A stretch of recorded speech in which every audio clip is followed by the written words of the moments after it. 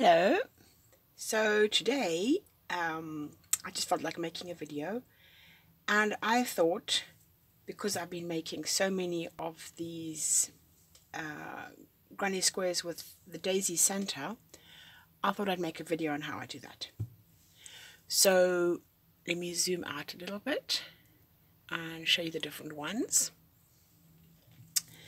These ones all have 3 rows of color, and because of the different yarns, they're all with a 4mm hook. Because of the different yarns, you will see there's a variation in size. And so what I have been doing is I have been making them in the different colors, and then later on I will match up according to the type of yarn. So this one is actually quite thick. Let me just move these lights up a little bit. You can see better. These ones are actually quite thick, this yarn. They haven't been washed or blocked. This one is pulling a little bit. It's not a very giving yarn, which is strange, because the same brand, the other colors are actually more flexible. So, but it is what it is. This one's very nice. It's turned out very nicely, these ones. It's the strangest thing with yarn. One can think, well, I want a particular color, and then you buy it, and it's not as easy to work with as one would hope. So what I really like to do is, when I order from a company, is I order 1 ball of each color as far as possible, and then I can see which ones work together. The different dye lots, different tensions come from exactly the same hook, exactly the same pattern. And these ones over here, look at these ones. The red ones are nice. Different colored centers. I am trying to work through my lockdown stock of yarn. So whatever yarn there is, I'm using for the border. This in the center here is from Poundland. It is a glitter yarn. It's white with a strand of metallic in it, and in the centers, this is not that's just a plain one. The centers are different yarns. I've tried to use a thicker yarn. They're all DK, but as you can see, this is supposed to be a DK, and that is supposed to be a DK. And look at the difference in the result. This is a much thicker one. So I've tried to use the slightly thicker ones for the centers, just to bulk them up a bit. It wasn't imperative, it's just that I've started doing that, just to use up my stock. So I have little baskets, also from Poundland. I do love Poundland. And these are all the little centers that I've worked on. They have been closed. These are the blue with the white, 2 different shades. These are the pinks with the white, 2 different shades. As you can see, this, I use a magic loop in the center, a magic circle, magic loop. So when I sew it up, I'll be giving that a little tug to close it up snugly.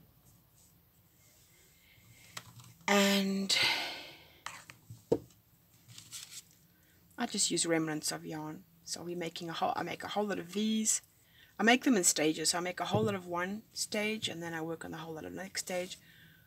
So for instance, these all have to be sewn in. So there's a whole lot of that stage. These haven't been closed.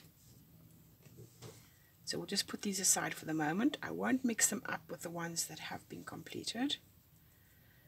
There's nothing nicer than to watch a TV series and do all just one stage, one step.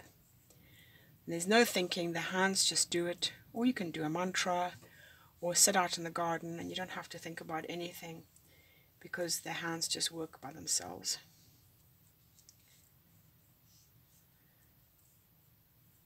So this is just a remnant of yarn. It's fantastic for using remnants. This is just over 1 arm's length to make these little stitches. So I have a lot of remnants, and I've been going through them, and anything that's over an arm's length I simply make a circle out of. These are slightly bigger. These have 4 rows.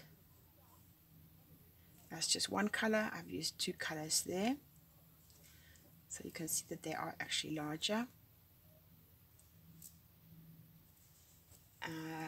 Here it is. Let me show these ones. They're pretty. It's upside down. Now here's the thing, is that I first made this batch when I was making the daisies, and the daisy, because of the way it was done, I realized daisy was in theory upside down, because as you can see, that is the so-called good finish. So the next batch I worked this row here differently, because I flipped my work with each row. So depending on how you start this row, whether you're working from the front of the daisy or the back of the daisy, it will determine when you do your last row how your daisy will lie. Will you have your daisy coming up, which is actually really pretty, or will you have your daisy going in?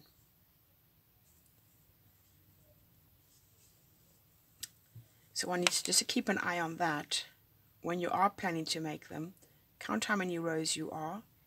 Now, how many rows you have. Now, you don't actually have to turn your work each time if you are making the granny square. You can do the granny square all facing one way, if that makes any sense. You don't, let me see if I have one. I tend not to do it that way. Here's 2 rows. No, it's not. Oh yes, here we go. Now, what am I talking about? This is not. I have a square somewhere. I don't know where it is. It's my flop square.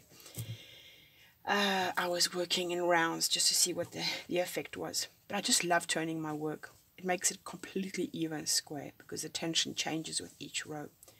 So that's my personal favorite. Okay, so let's get down to work. These are normal squares with the normal center. And I have another video on that. So we won't be doing that. This is the Poundland called Essential Sparkle yarn. But you can use any brand really. Let's put these chaps over there. See, when I break the ball, if I haven't used the yarn winder, this is so practical. Prevents it from getting dirty. And you can move it about. When you just want to pause your work, you can literally drop it into the basket. So that's really practical. I'm going to put these ones aside.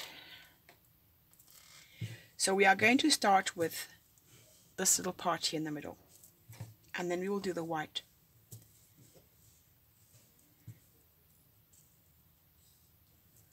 I'm going to zoom in from here.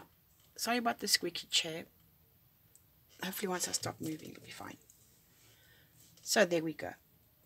I'm starting with a magic circle, so that means the yarn's to the front. Wrap it once. Hook in. Make the first initial knot nice and tight. And then I chain 1. This is going to count as my first stitch. I need 8 stitches. So this counts the first. I'm now going to be doing 7 half double crochet. It's a US term. I cannot find the UK term for a half double crochet, so you'll just have to watch. Wrap the yarn, go through the magic circle, fetch the yarn. You now have 3 on your hook. I go through all 3. Wrap the yarn, go and fetch your yarn, pull through all 3. And I'll be making 7 of those. So I've made 2 so far. I'm just going to count as I make them. You can watch as you go. Unless you know how to do these already, then you don't need to watch. Number 3. Number 4. Number 5. Number 6.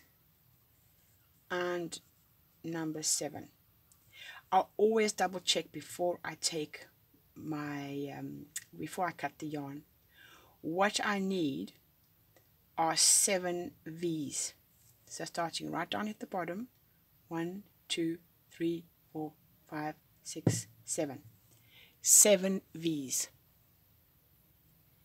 This V here will make the 8th. I need 8 V's because I am going to be making 8 clusters of white. 1, 2, 3, 4, 5, 6, 7, 8. So it's really imperative that when you start your white row, you know that you have 8 V's. So I've counted 7 there, 7 V's. Now I like to work with a long piece of yarn, so as before I take it down like that, I've just finished my 7th V, counted them, stretch it out, cut between the fingers, and now I pull the yarn out and I have this little worm. So I'll make a whole lot of them and then I'll go to the next step. The next step is I get myself a darning needle. You can either go for a blunt. If you use a sharp, you have to use the back of the head. This is a magnet, holds it all together. So for this particular task, I'll just use a blunt because we don't actually want to break the yarn of the V. And that can happen if you use a sharp. So, sharp pointed. So there I have my little worm. I'm going to unravel the magic circle, give it a little tug, make sure that it's unraveled, come through, tug it some more. When we sew these tails in later, I'll give it a sharp tug. For now, I just need to close that hole there. Now it's going to seem a bit odd. You can think, well, that's not enough. I'm missing something. No, you're not. It's going to be a little bit tight, but it works out later on when you start using the white. Now you can count backwards on your first test, on your first circle, just so that you know what you're doing. But as you make lots of them, your eye will actually know what it's doing. So we'll just do it for now. We're going to go back 7. 1, 2, 3, 4, 5, 6, 7. So that's number 7 there. Because if you're not too sure, if you're not counting, you might actually go into that one, and that's not where you want to go into. You want to go into this one here. And now what we're going to be doing is we're going to be creating the 8th V. We've pulled it through there. We're going to come back to the base of that yarn. We're going to go through not only the top, we're going to go through the bottom and this little tiny loop there. 1, 2, and 3 loops. Just my personal preference. You'll soon work out how you want to do it. Everyone's a bit different. I just like to do it because it takes the yarn all the way down. Later on, once we have finished the white, here we go, you see how they're lying there? We have finished the white. You have the choice to now sew these in. I wait until I've finished all my colors and then I sew them in. Personal preference. So you've gone down there, you can take out your needle and you can drop it. And if you have a whole pile of them, you'll do them all together. Now, this little guy is finished. And in theory, you would put him into the basket with all the other ones. But we are just going to go ahead and we are going to work on the white.